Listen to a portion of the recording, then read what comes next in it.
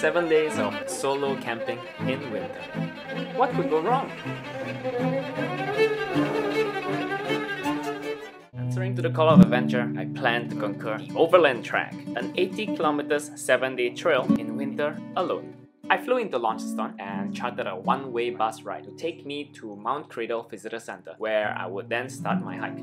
The shuttle bus came with other strangers. I was piggybacking a day tour and will only be dropped off midway. I was worried it was taking away precious daylight hours that I need to hike to my campsite. In winter, I really don't want to be out and about after sundown. But since it was only about 9 AM, I sat back and enjoyed the free tour. When we were finally on our way towards Mt Cradle, our bus suddenly stopped. Then the driver announced, "Hi, sorry folks, the road's closed due to ice on the road. Only 4-wheel drives are allowed. Our bus is a 2-wheel drive."